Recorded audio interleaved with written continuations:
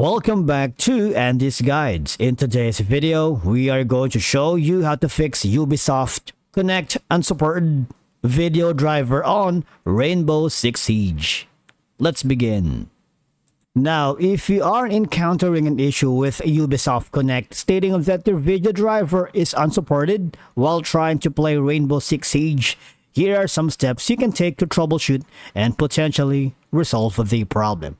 Number one is make sure that you have the updated graphics drivers. Alright, now you need to visit the website of your graphics card manufacturer such as Nvidia, AMD or Intel. Now I'm using a Nvidia, so I went here GeForce Experience, and as you can see I have an already drivers, GPU drivers for me to download.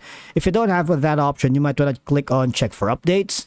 And as I've mentioned, after doing that, try to install the drivers for your GPU, reinstall your computer to see if that works.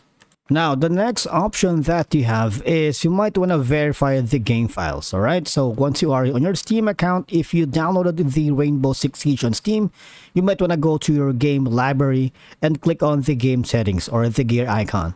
And after that, you might want to select verify files or verify game files integrity to ensure all game files are intact and not corrupted. All right, and after doing so, try to relaunch the game to see if that works.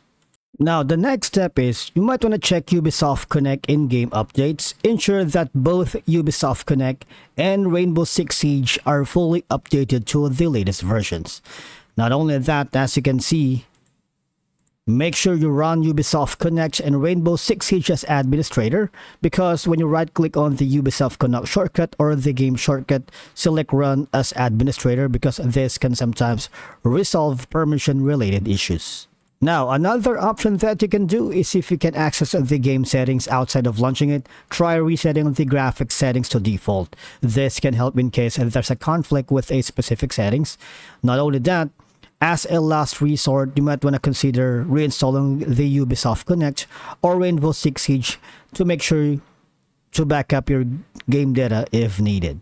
Alright, now the next option that you had, if none of the above steps did work, you might want to consider reaching out to the Ubisoft support for further assistance. They may have additional troubleshooting steps specific to your hardware or software configuration. And I believe by following all these steps, you should be able to diagnose and resolve the issue with Ubisoft Connect reporting an unsupported video driver while trying to play Rainbow Six Siege. And that's it for today's video. Thank you so much for watching. We will see you in the next one.